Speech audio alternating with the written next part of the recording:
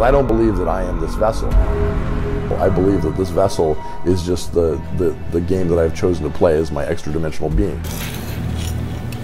This is where I get to have this human experience, you know. I've signed up for all the pain, all the difficulties, all the other stuff because that's more interesting, you know what I mean? Drama's more interesting than just like this game where you have all the cheat sheets and all the codes and you're a billionaire and everything's super easy for you. You know, it's all about the process of becoming something. Art is a very loosely defined thing.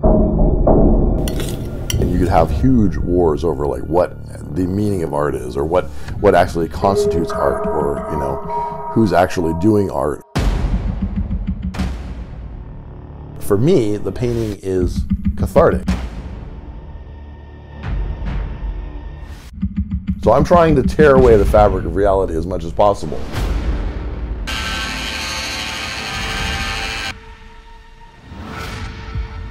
The total antithesis of somebody who's drawing or painting something that's super realistic. Like, I'm trying to dismantle reality so you can see the truth of yourself.